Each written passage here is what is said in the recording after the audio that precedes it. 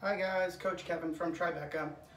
Today we're going to work on our handstands and our handstand shapes. It's a great skill to work at home because you don't need much space and you don't need much equipment. The first position is what we're going to do is on the floor, and you're going to be laying down on your belly, palms to the wall. Shoulders should have no space between your shoulders and your ears. You're pushing all the way through. You're keeping your ribs in and hips flat. So the first position would look like this.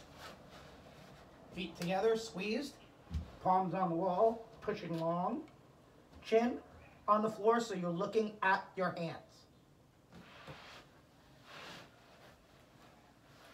After that, you want to move on from the floor to a 3/4 handstand. Toes are on the wall, hands are on the floor.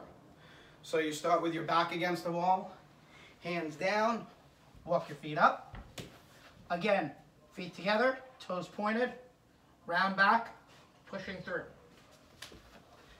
As you get better in the positions, you walk your hands closer. So eventually your chin touching the wall, hips touching the wall, toes touching the wall. Okay? I would hold the positions between 30 seconds to a minute, depending upon your level. Obviously, the lower levels, we would want to do 30 seconds. As you get higher, you move up to 1 minute. I would do 4 sets. 4 sets for 1 minute, 4 sets for 45 seconds, 4 sets for 30 seconds. Since we have 4 events and we use our handstand on every single event, those are the best ways to do it. I hope this helps, guys, and we'll see you soon. Bye.